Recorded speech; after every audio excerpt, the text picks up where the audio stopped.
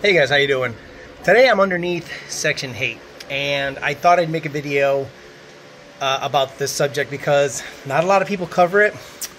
So let's talk about belt wrap, let's talk about belt slip. So when you see a lot of these drive systems on superchargers, you're going to start noticing that a lot of them make up for the lack of belt grip by not necessarily putting a grippier pulley on it like a grip tech or something like that, but they widen the ribs, meaning widen the footprint, going from a 6 rib to an 8 rib to a 10 rib. On ZR1s they're 11 rib, and not necessarily go for the, let's say, textured pulley to basically have the belt grip as much as possible on the supercharger. So on this supercharger, this is the Magnuson 2650. So on this supercharger, I'll show you what's going on when it comes to the area of the tensioner. So when you look at the tensioner, right, what I'm going to try to do is get a good picture of what's going on in terms of belt wrap. I got a frayed belt, I know, but look, I'm remedying the issue. So what's happening right now is this is not the recommended belt routing that Magnuson had for it. This on 11 or 12 PSI is 100% fine. But when you look at the belt wrap, right, look at the belt around the tensioner as, let's just say, circumference or degrees. Like, how many degrees around the tensioner pulley is the belt actually touching? Let me try to get closer. Okay, let me see if I can make this happen. Okay, this is perfect. So when you can, as you can see, it probably has not even half of the pulley is actually being used to, basically make the belt wrap around that tensioner pulley. So when I looked at the Magnuson instructions, this was not the recommended routing of the belt because there is an AC pulley missing. Okay, they basically overlay the belt routing on their instructions, given the fact that you have a air compressor, an air conditioning compressor. So what I'm going to do today is I'm going to see if I can get more belt wrap around the tensioner by, believe it or not, adding a pulley.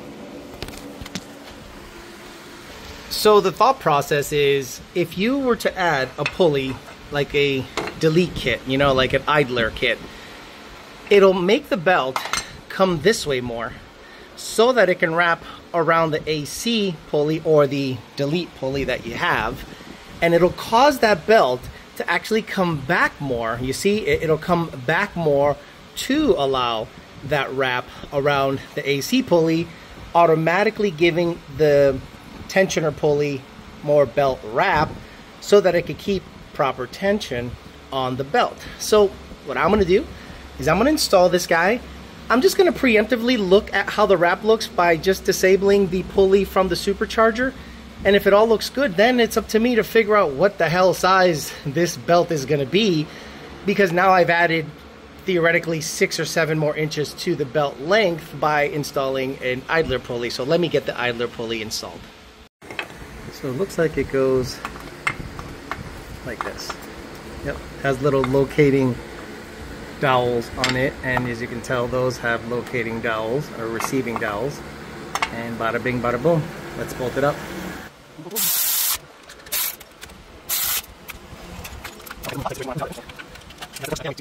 Alright, so she's in. So what I'm going to do is I'm going to undo the belt from the supercharger and then just wrap the bottom here to see what it all looks like, because it basically has to come through here, through this void, if I'm not mistaken. So I'll figure out how this routing is, and then once I figure that out, then I have to get an old belt, cut it, route it, measure it, and then do like 2 or 3 different takes to see which belt is going to be proper for this application.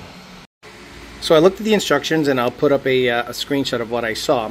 Basically what I'm going to be doing is I'm going to be I'll basically be shoving that belt underneath, basically tuck it, and then it'll wrap around the idler and then go up to this other idler, giving it a lot more belt wrap. Basically the way you see it right now, but it's actually going to go through that little area so that it wraps under the AC idler, or the fake idler, and then it'll come up and grab this side of the idler and then route the other way. So I'm gonna unbolt this guy.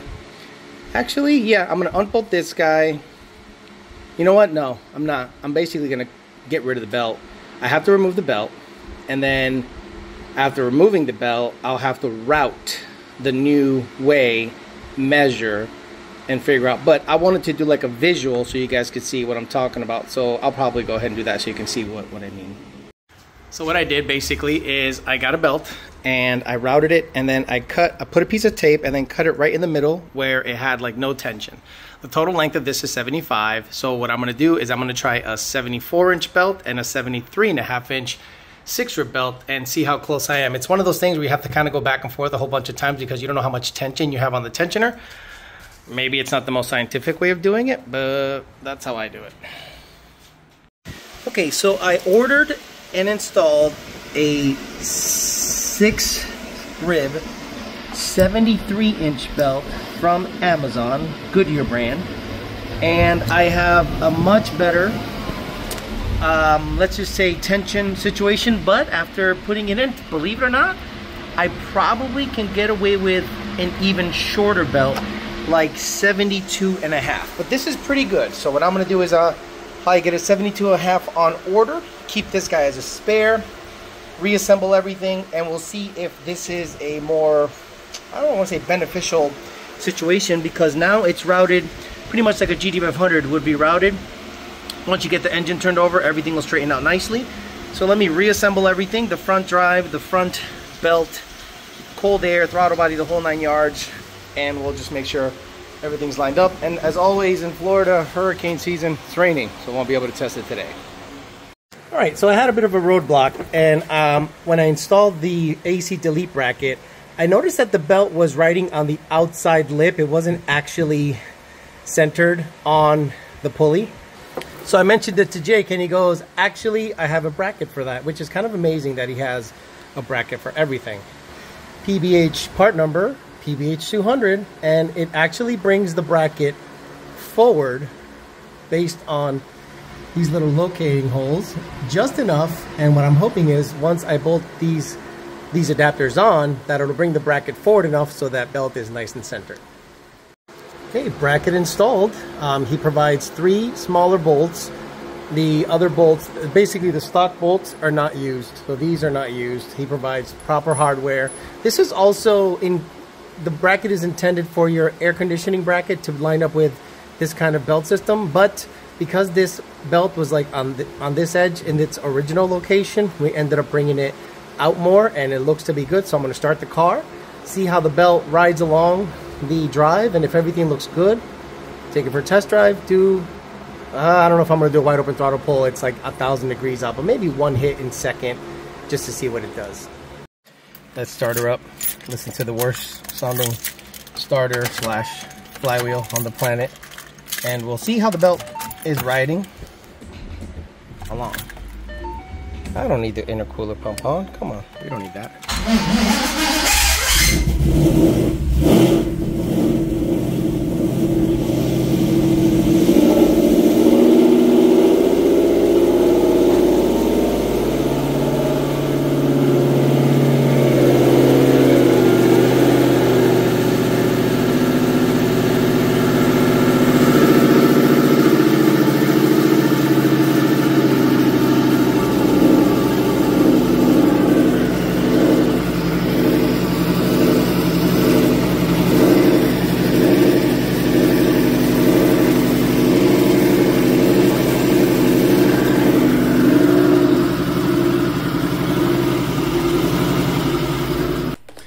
Alright, let's take a look at a data log after I installed the idler.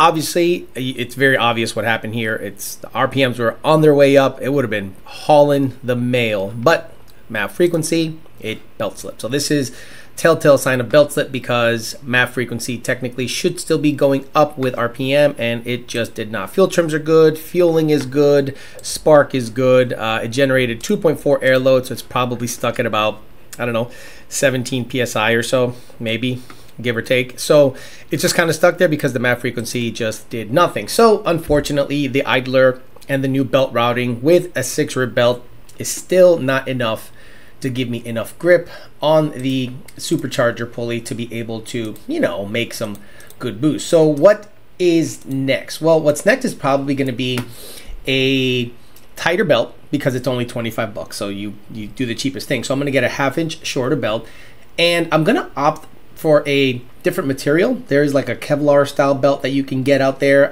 This is just regular good old Goodyear rubber belts. So I'm going to try a different material belt that's 72.5 inches, because this is currently 73. So I'll shorten side per side a 1/4 inch and see if that mitigates some of the belt slip, because it seems like at high RPMs over 60, 800, it just starts to slip. And I'm trying to do everything possible before I have to upgrade to 8 or 10 rib. The dual inlet Magnuson blower does not leave a lot of room to be able to install an 8 or a 10 rib. So I'm trying to do everything possible to make it grip with the 6 rib. And if I can't, then I'll go ahead and have to change the snout, machine something, whatever I have to do to make a 10 rib fit or even an 8 rib fit, just to be able to get a little more grip on it now that we know the belt length that we need for the current layout of the Fiat and belt routing system. All right, guys, that was it. That was the video. So the next thing to do on this thing is a slightly shorter belt with different material. Try that. If it experiences belt slip again, then we're going to have to potentially go 8 rib or 10 rib, and potentially change the snout from a dual inlet to a single inlet, because that's the only way I think physically get a wider footprint on a supercharger pulley on this setup. All right, guys, thanks for listening. Thanks for hanging in there with me. I'll talk to you later.